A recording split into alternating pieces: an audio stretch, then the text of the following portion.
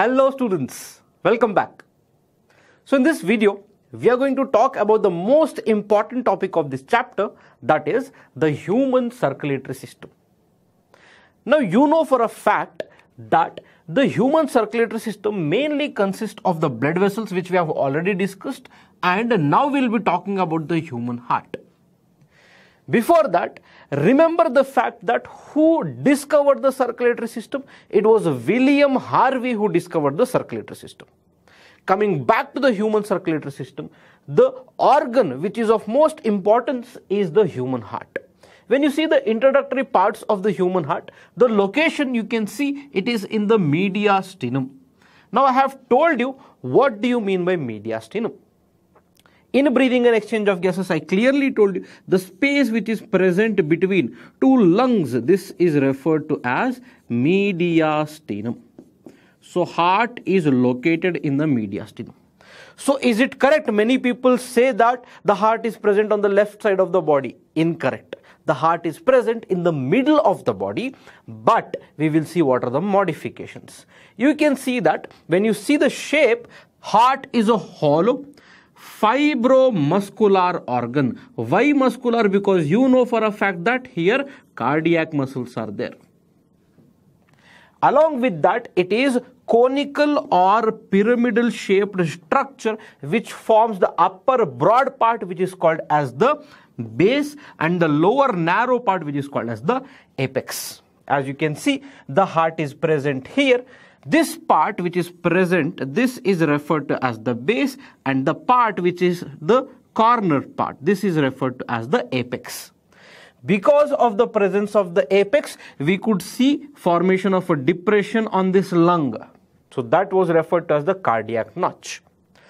Moving on, you can see that the apex of the heart, as you can see, this is the apex of the heart. It is not present straight in the middle. It is tilted towards the left. So you can say heart is situated in the middle, but the apex of the heart is tilted towards the left. So that is about their location and shape. Moving on, you can see that the apex is slightly tilted towards the left. When you come to the size, it is 12 centimeters in length and 9 centimeters in width. And when you see the weight, in males it is around 280 to 340 grams, on an average 300 grams you can say, whereas in females it is around 230 to 280 grams, on an average you can say it is around 250 grams. That means heart in females is smaller when compared to males. So this is about their introductory part. Now students, we will be seeing their histology, or you can say histology of the heart wall. When you take the heart and enlarge the structure here and see, it is made up of different layers. Now we will talk about them one by one. You know that heart is covered by a layer which is called as pericardium. Now in that pericardium there are different regions. We will talk about them one by one. The outermost region which you can see, this is referred to as fibrous pericardium.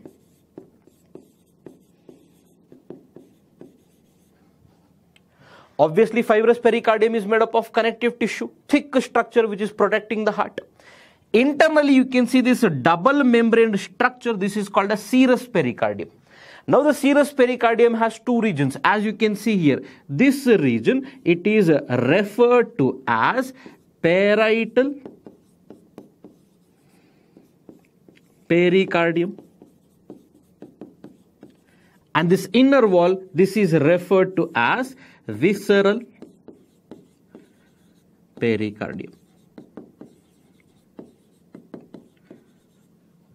Now, between the parietal and visceral pericardium, you can see this layer. This layer consists of a fluid. This is called as pericardial fluid, which is present in the pericardial space. So pericardial fluid is present in the pericardial space. So this together, it is referred, these two layers, it is referred to as the pericardium. You can also remember one more thing. Visceral pericardium is also referred to as epicardium. So I'll tell you guys one more time. As you can see, the outermost region is fibrous pericardium. Inner region is serous pericardium. Serous pericardium is made up of two layers, outer parietal pericardium, inner visceral pericardium, also called as epicardium. In between them, the pericardial space is there. Inside the pericardial space, you can see pericardial fluid. Now students, together this is the outermost region. What is the function of this pericardial fluid? You know that heart is continuously pumping from the time you are born till the time you die. And around it there are different organs. To prevent friction between the heart and the other organs, this pericardial fluid is there. Also, it provides for shock absorption along with the fat which is present around the heart. Now moving on, after epicardium, you can see this region. So this region, which is a muscular region, this is referred to as myocardium. So this is called as myocardium. First region was pericardium. Second region is called as myocardium. And this myocardium, as you guys know, is made up of what muscles? It is made up of cardiac muscles. Thick layer of cardiac muscles. And the last region, which is facing the lumen of the heart or the empty spaces of the heart where the blood will flow, this is made up of a layer of squamous epithelial cells. So you can see this is the squamous epithelial layer. Normally we called it as endothelium in blood vessels, but here we will call this as endocardium. And as I told you, it is made up of squamous cells. So this is the histology of heart. Specifically, if they ask you about the heart wall consists of epicardium, myocardium and endocardium. Along with all the other regions, you can say pericardium is the outermost layer. So this is the histology of the heart wall. So now let us see the structure of heart. Primarily, we'll see the external anatomy of heart, then we'll get into the details of the internal anatomy. When you look at the heart externally, you can see a lot of blood vessels. I'll not confuse you by naming them all here. You can clearly see that there are these structures which are present here, as you can see. Now these structures are referred to as auricles. So when you look at the heart exteriorly, you call these chambers as auricles because they look like external ear pinna of a dog. So they look like external ear pinna of dog. That is why when you are referring to this chamber externally, you call them as auricles. You can also see the ventricles which are here. But there is no demarcation between the ventricles. You know that there are two atria and two ventricles, but externally you can't say ventricles are there. The main thing what heart does, as you all know, is it pumps blood to different organs of the body. But you have to remember, heart itself is a tissue. It is also a muscle. So it also needs nutrients, oxygen, it also liberates carbon dioxide. So some sort of circulatory system should be there to supply all this to the heart. So that is referred to as the coronary circulation. So you can see that these are called as the coronary arteries, and this is referred to as coronary veins. So coronary arteries supply oxygenated blood to the heart. Coronary veins collect the deoxygenated blood from the heart. Now from where the oxygenated blood is coming? From the heart itself. To where the deoxygenated blood will go? To the heart itself. Now remember, coronary vein is collecting what? It is collecting the deoxygenated blood. Hold on to this point, it will be helpful. Also, you can see that this is the base of the heart, and this pointed structure, this is referred to as the apex of the heart. So moving on, now we'll see the internal anatomy of heart. So clearly what we'll take here, the transverse section we'll be taking and we'll be discussing the regions which are there. First of all, remember what chambers did we name when we were talking about them externally? Auricles and ventricle. Here, when we are talking about them internally, we refer to this as the atria. We can call this as the atria. Atria means what? Entry hall, a chamber. Now, How many atria will be there? 2 atria will be there. This will be referred to as the right atria. This will be referred to as the left atria. So 2 atrias are there, as you can see. Now always remember, atria is a receiving chamber. So obviously it will be receiving blood. From where? That we will discuss now. First let us talk about the right atria. So right atria, as you can see, has this opening coming from here and this opening which is coming from the lower side. What is it bringing in? Here you can say that deoxygenated blood will come. This is referred to as superior vena cava.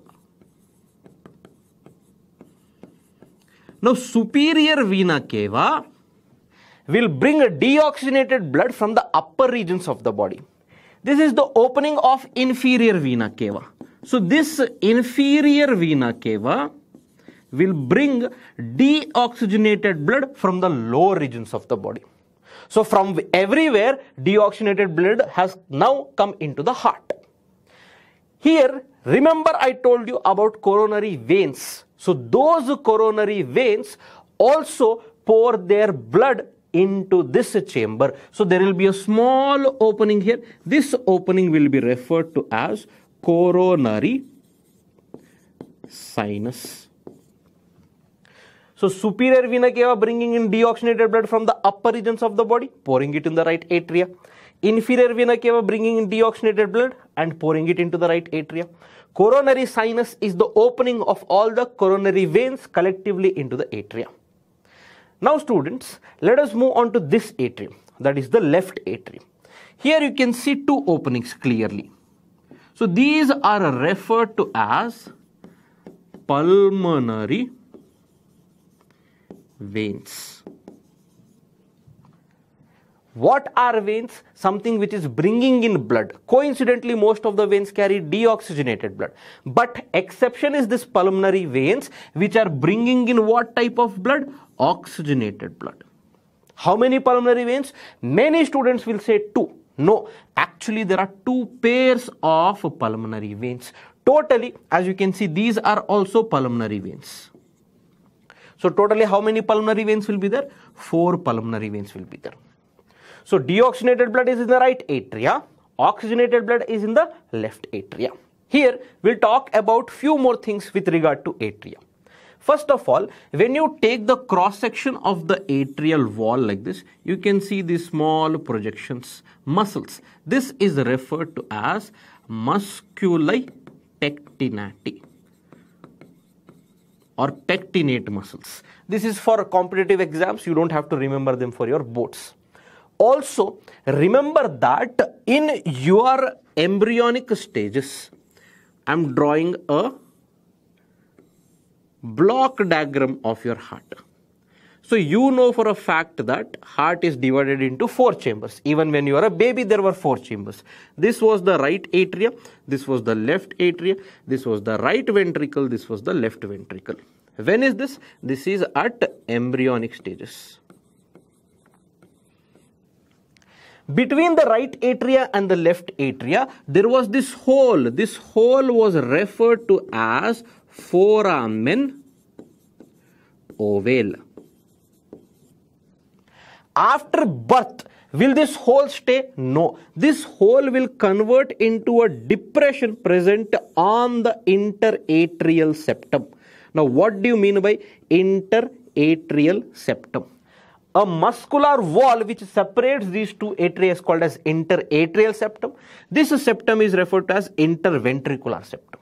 So you can see in adults between right atria and the left atria, there has been this depression which has been formed. This depression, it is called as fossa ovalis. This is called as fossa ovalis. This is a very important point. This you can say after birth. Now you would have to question, why is this happening? This is because, let us imagine, the deoxygenated blood is coming into the heart. It will come into the ventricle from the atria. It will go to lungs in us. But in babies, lungs are not functional. The exchange of gases would occur at the placenta. So here, heart should not pump the blood to the lungs. So obviously from this atria, it will jump into the right atria. So blood will be coming from the right atria into the left atria. What happens after that? We will see that slowly. Moving on. Now we'll talk about the right side of the heart. Right atria had deoxygenated blood from the body. Now, whenever this atria will contract, remember what is happening to the volume of the atria? The volume of the atria will decrease. Whenever volume decreases, what happens to pressure? Pressure increases because volume and pressure are inversely proportional. So in this case, as the atria contracts, volume decreases, pressure increases. Now the blood will try to go back into these tubes, but it will not do that, because there are few valves which are present. For example, in the coronary sinus, the valve of the coronary sinus, it is called as Eustachian valve. Eustachian valve is present in coronary sinus. In inferior vena cava, we can see presence of Thebesian valve.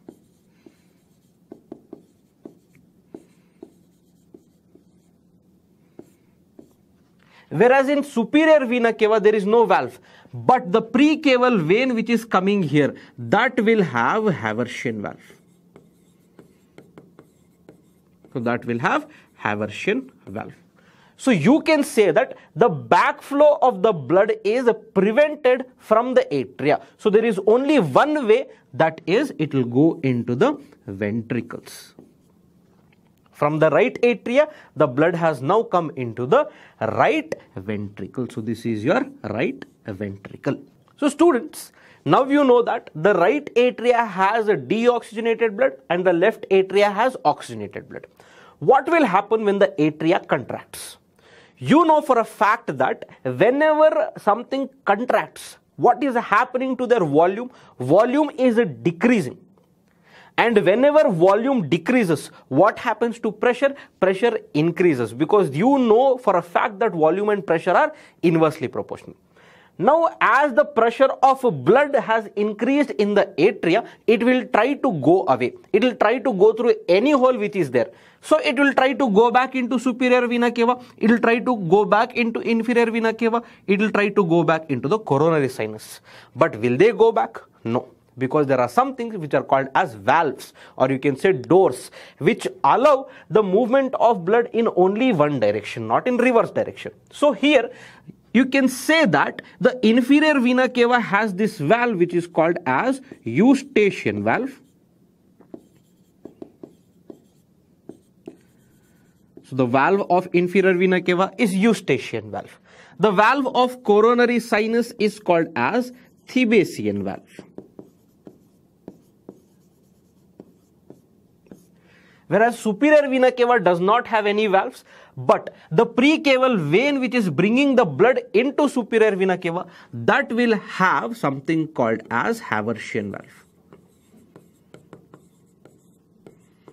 So this Haversian valve is present in the precaval vein. Now, you know that when the atria contracts, blood will not go back into the places where it came from. It will go into the next region. Those are called as the ventricles. In this case, it is called as the right ventricle. So deoxygenated blood has now come into the right ventricle.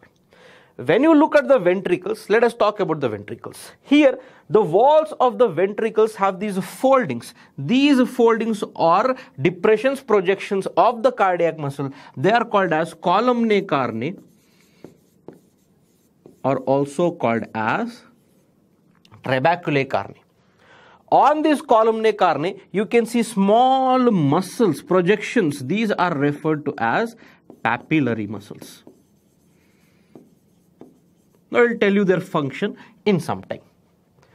From a right ventricle, whenever the blood contracts, what blood is it? Deoxygenated blood. Whenever the right ventricle will contract, it has two ways to go. Either it can go into this tube-like structure, I am not telling you the name yet, or it can go back into the atria.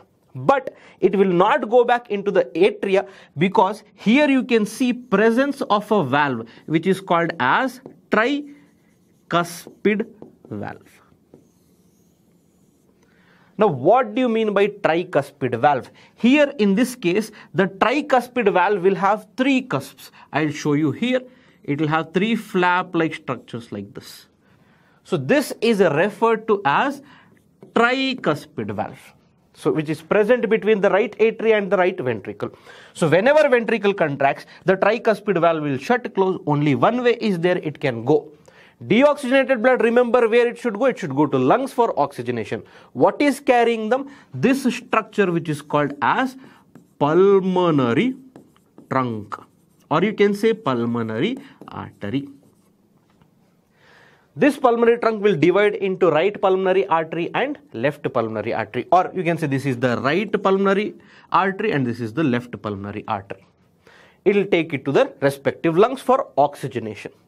After the oxygenation is done, the oxygenated blood will come back through the pulmonary veins into the left atria. Now, whenever this left atria will contract, automatically the blood will come into the left ventricle. From here, it will be supplied to the body. Now, why is it not going back here too? Because between the left atria and left ventricle, you can see presence of a structure which is called as bicuspid valve. This is called as bicuspid valve, also referred to as the mitral valve. Why is it called as bicuspid? Because it will have two cusps like this, flap-like structures. Now, is there a possibility that the ventricles will contract with such a force, the AV valves, these are referred to as the AV valves, the tri and bicuspid valves, can collapse back into the atria? Yes, it is possible. But that is prevented by these tendon-like structures present between papillary muscles and the valves. So these tendon-like structures are referred to as chordae tendineae. This is called as chordae tendineae. So that is how the backflow of blood is prevented between the ventricles and the atria.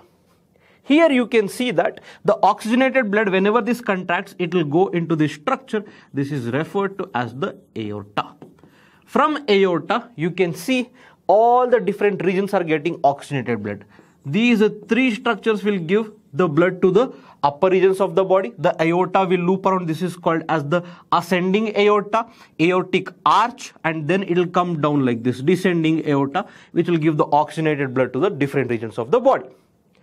Is there a possibility whenever ventricles relax, the blood can come back? Yes, because of gravity. So when the ventricles are relaxing, what is happening to volume? Increasing, pressure decreasing. So blood is a liquid, right? Blood is basically a liquid. It will try to come back into the ventricles, but that is also prevented by these valves which are present in the pulmonary artery and the aorta as well. So these valves which are present, these are referred to as the semilunar valves.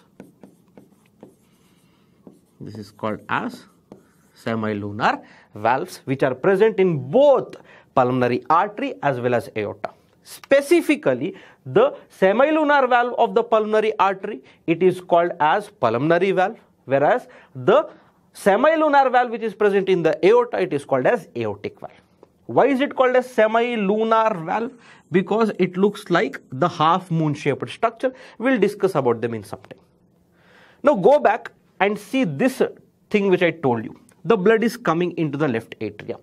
If not, in embryo, if this did not happen, the deoxygenated blood will come here. It will go to the lungs through the pulmonary artery. To prevent that, blood is jumping from right atria to left ventricle. But some more amount of blood can be left in the atria, will come into ventricle, will come into pulmonary artery. But in case of embryo, between pulmonary artery and aorta, there will be this duct which is connecting it. So this is referred to as the ductus arteriosus. So remember this point. In case of embryo, it is called as ductus arteriosus. But this ductus arteriosus will form after birth. It will close and will be remaining as in the form of just a ligament. It would be closed and non-functional. That is called as ligamentum arteriosum. So it is called as ligamentum arteriosum. So this is also some things which you can remember about the structure of heart. So students, now we'll talk about few things which we have already discussed, but now we'll talk it in a detailed way. First thing is the valves of the heart. The main type of valves which we had discussed are the semilunar valves. As you can see, this is called as semilunar valves, because obviously they look like what? Half moon, crescent shaped structures. So this is present in both pulmonary artery and the aorta, which prevents the backflow of blood from them into the ventricles. Next, you can see this is what valve? Tricuspid valve. This is what valve? Bicuspid valve or the mitral valve. So tricuspid valve will be present between right atria and right ventricle. Bicuspid or the mitral valve will be present between left atria and the left ventricle. Along with that, the superior vena cava was getting blood from the precaval vein. It had Haversian valve. The inferior vena cava will have what valve? Eustachian valve. The coronary sinus will have Thebesian valve or the coronary valve. These are the things which we have to know about the valves. Along with them, you can see these are the columnae carneae. These are the papillary muscles. These are the chordae tendineae which are present here between the valves and the papillary muscles. What do they prevent? They prevent the collapse of the valves into the atria because they are holding on to them, and you know that tendons are made up of collagen and they are inelastic. So these are few things which are very important. Moving on, now we will see the conducting system of heart. This is one of the most important points. We always say heart contracts on its own. Now, how does it do that? Because it has a few modified muscles which are excitable. They can generate an action potential. That means they can generate a depolarization in the membrane. First, let us talk about group of muscles which are modified, which are present near the opening of the superior vena cava. So this group of muscles, modified muscles, it is called as sinoatrial node, famously called as the SA node. This SA node is the main structure which is producing the depolarization or the action potential, initiates the contraction of heart. First, the atria will contract because of the SA node. So that is the reason why it is called as the pacemaker of the heart.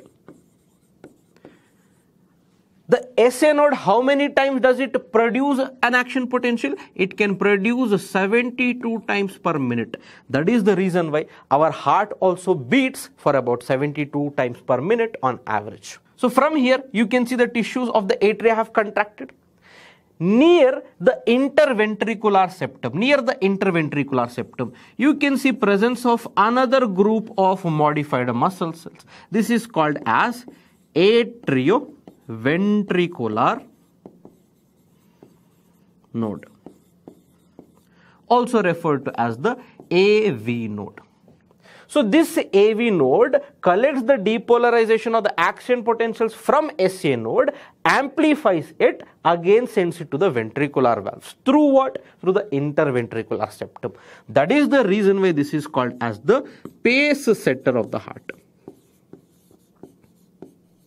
This is called as pace setter of the heart. From AV node, you can see that here few more muscle fibers are entering into the interventricular septum. So this is referred to as bundle of His. It is called as bundle of His. So from here, the conduction would occur into this fibers, or you can say it has split into two fibers here. So these fibers are referred to as Purkinje's fibers.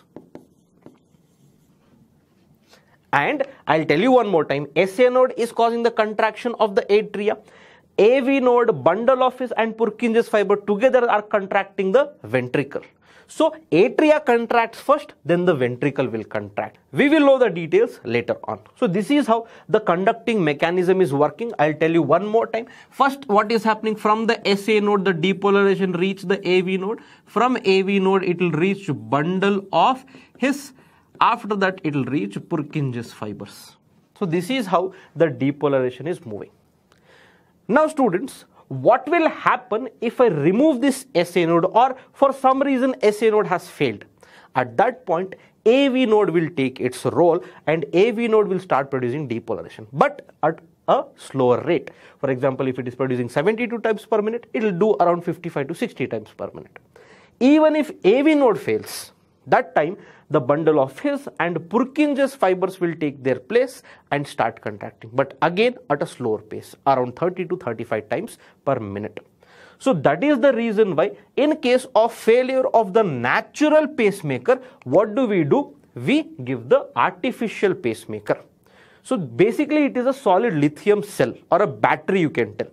This was introduced by Chardak in the year 1960.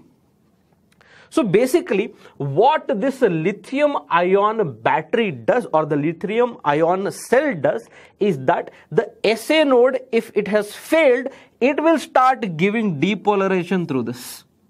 So basically this will be a battery. So there will be two different nodes. One will be kept near the superior vena cava, another one will be kept near the ventricles. In this case, this will be producing those depolarization, or small electric current will be given by this lithium cell. So that is why it is called as artificial pacemaker.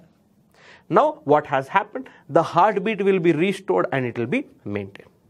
So students, with that said, today's topic of a human heart is complete. I hope you have remembered all the topics very clearly. So with that said, I'll meet you guys in the next video with few more topics.